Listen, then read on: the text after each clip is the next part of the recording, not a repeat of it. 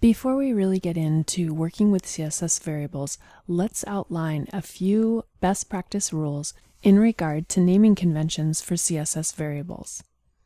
Naming conventions for CSS variables can be helpful for maintaining consistency and clarity in your code. Here are some naming conventions that you might want to consider using. Choose names that are descriptive and reflect the purpose of the variable. For example, if you're defining a color value, you might want to use a name like primary color or text color. This can make your code more readable and self-documenting. CSS variables are case sensitive, so it's a good idea to use all lowercase letters to avoid confusion.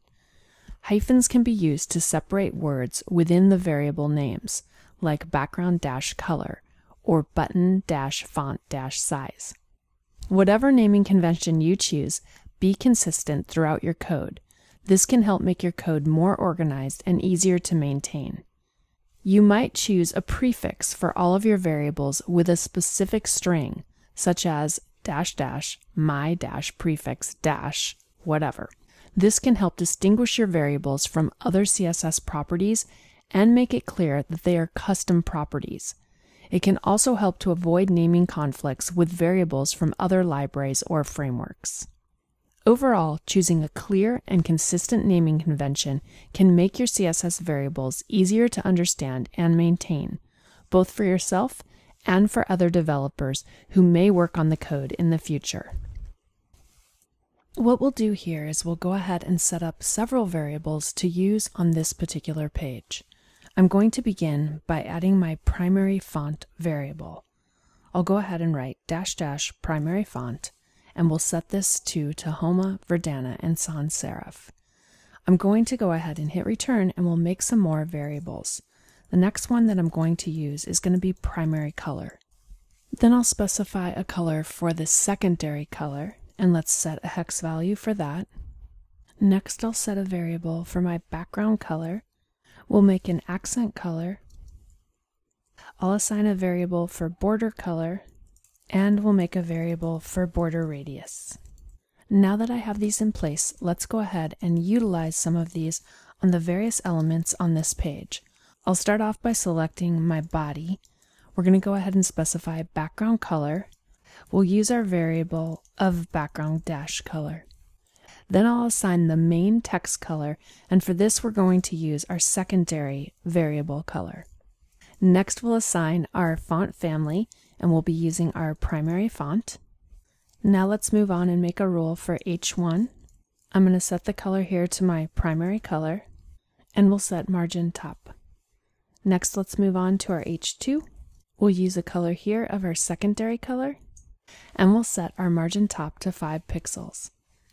Next I'm going to target my container, which is the class that I utilized on the article within main.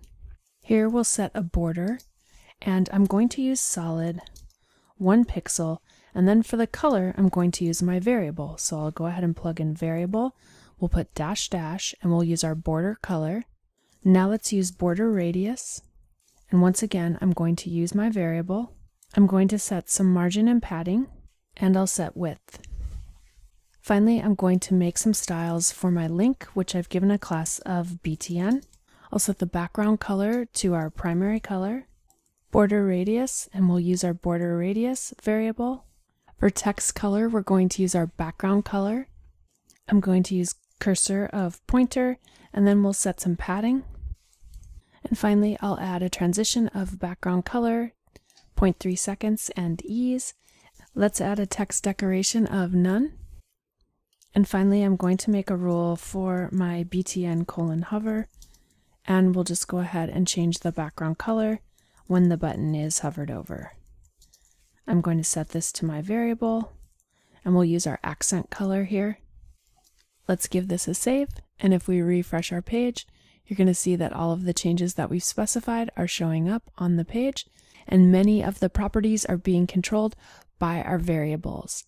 As you can see, the names of all my variables are using a consistent format.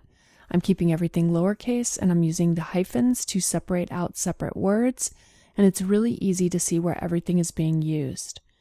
An advantage of using the CSS variables is that I can easily go in here and make any change very quickly. So let's just say I don't want to use this blue anymore. I want to change this to a different color. All I have to do is simply change this hex value. Let's go ahead and change this to more of a teal. All I have to do is save my page, and if we refresh, all instances of that particular color are now updated. As you can see, instead of naming this bright blue, I have primary color, which is more descriptive in case I want to ever change that color. It's recommended that you don't name colors that describe what they look like, but rather their function on the page.